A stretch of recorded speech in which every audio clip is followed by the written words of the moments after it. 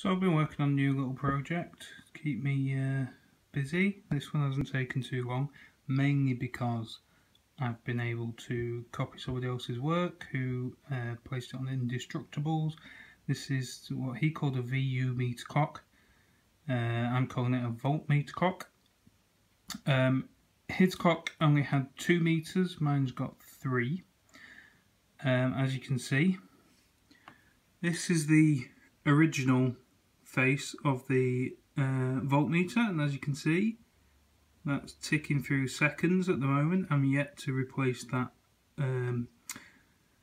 back plate there, but these ones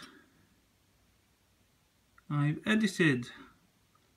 So as you can see, that one shows the minutes and this one shows the hours, so it's 5:47 and some amount of seconds, because I haven't replaced that yet.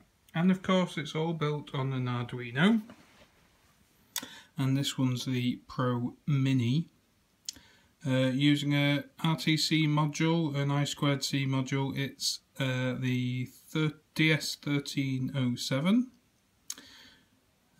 So as you can see, the I2C connections on the top to analog 4 and 5 on the Pro Mini, and everything else is plugged underneath. Currently running off 12 volts, but it will run off anything sort of 6 volts upwards. I've integrated a little power switch, turn it on and off, and these buttons which allow you to adjust the time, so we can change the time up and back down again, and the second stops and then it starts again after we've adjusted the time.